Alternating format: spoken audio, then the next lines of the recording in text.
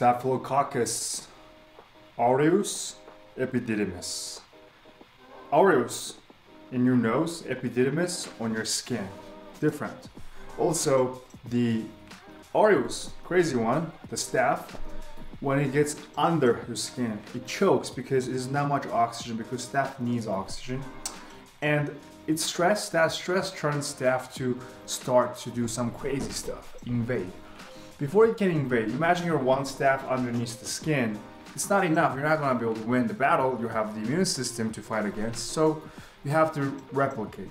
And that's where the coagulase comes in, because you wanna use the coagulase to wall around yourself, replicate within that cave, and then boom, spread and cause all sorts of diseases. Staph aureus, coagulase, epididymis doesn't have the ability to and then go.